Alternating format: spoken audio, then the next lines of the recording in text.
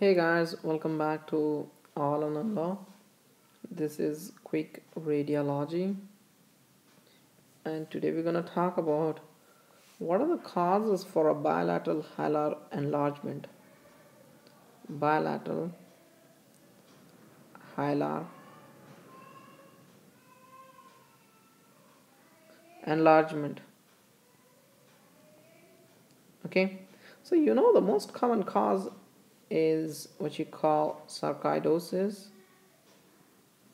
right? So most common cause and very important whenever you see a chest x-ray, you see bilateral hilar enlargement or lymphadenopathy, then first disease or first thing that should strike your mind is a sarcoidosis, remember. Okay guys, so really very important. But there are other causes for a bilateral hilar enlargement like lymphoma, lymphangitis carcinomatosa, lymphoma, lymphangitis carcinomatosa. Okay, then we have infective causes like a viral infection in children, especially seen by, you can see bilateral hilar enlargement. Then a primary tuberculosis.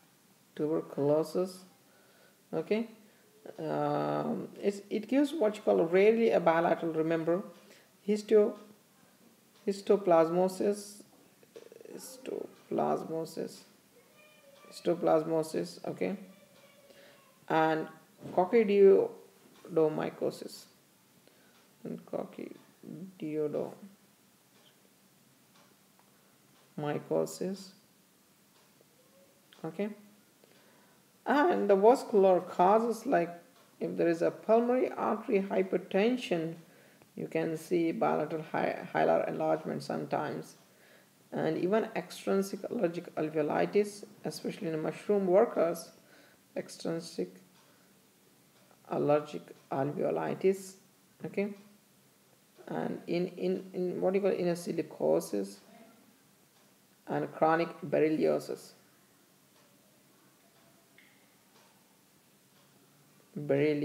Okay guys, so these are the what you call the causes for a bilateral hilar enlargement, right? So just remember the causes, and if you see an x-ray, chest x-ray, and you see bilateral hilar enlargement, the first thing that should strike your mind is what you call sarcoidosis. Okay guys, so thank you so much for watching this video. Take care.